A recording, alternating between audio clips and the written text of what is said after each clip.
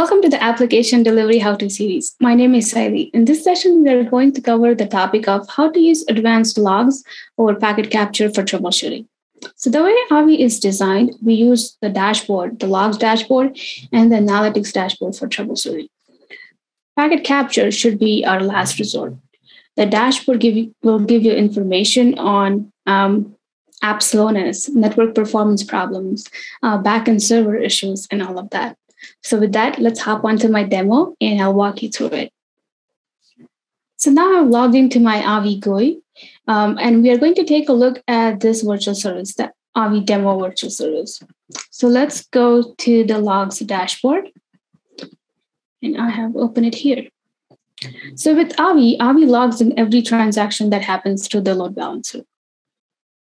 So if you can see, let's open one of these logs. Okay.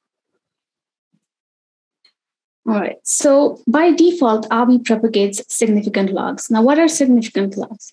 So the system decides something is different with this transaction and reports it for you to take a look at.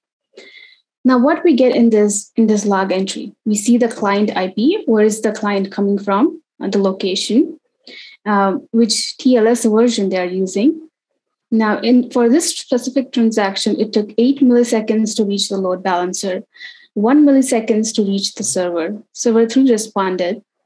So we got a 200 OK. Now, what was the problem? So the system decided that we are getting high app response time.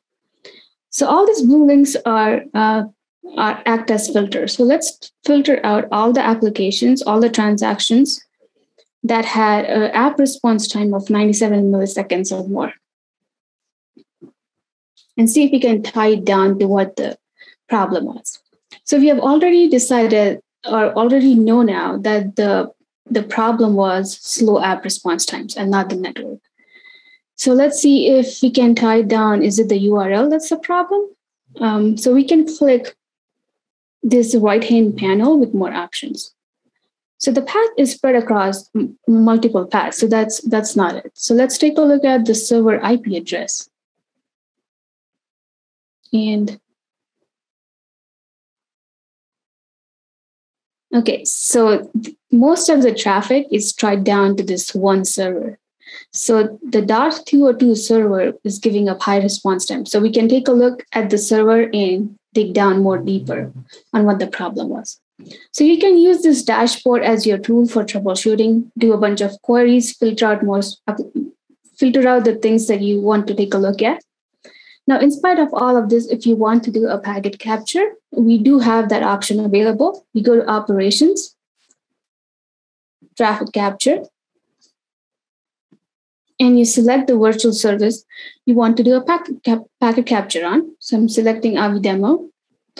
You select what kind of traffic, the duration, and do you want just a health monitor traffic, the data traffic, or both? You have that option here available. Now, what if your virtual service is sitting on 2 service engines or 3 service engines? This packet capture will be done across all the service engines.